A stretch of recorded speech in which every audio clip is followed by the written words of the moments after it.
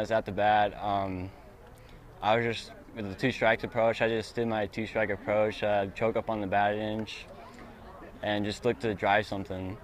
You know, it wasn't really drive. I managed to get in the 6-hole. I saw it go in the 6-hole, and I was like, I better beat this out, man. I just ran my heart out. So thank God we played 7 innings. You know, and that's what we told them. Say, hey, we got 6 outs left.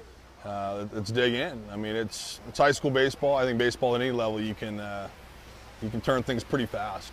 And obviously that was a big turning point for us. And that kid was very good. He had us off balance, and we couldn't score any balls up. And you know, our kids just hung in there though. They didn't quit, didn't hang their heads, and they just grounded out. And you know, I couldn't be more proud of them. It's a pretty special game. It's pretty amazing. You know, Meridian's is a special place around here. We've had a lot of adversity just as a school in the last several years with the multitude of new schools opening up. We split, and you know, it's stressful. And our kids, I think this group of kids for the last 4 or 5 years, they've kind of put Meridian back on the map baseball-wise, and it means a lot to that community. It really does, and it is. It's special. You know, I'm not sure it's sunk into them yet, and we'll see what happens after tomorrow. But it's just getting back here is it's important for that school, important for our student body and our community.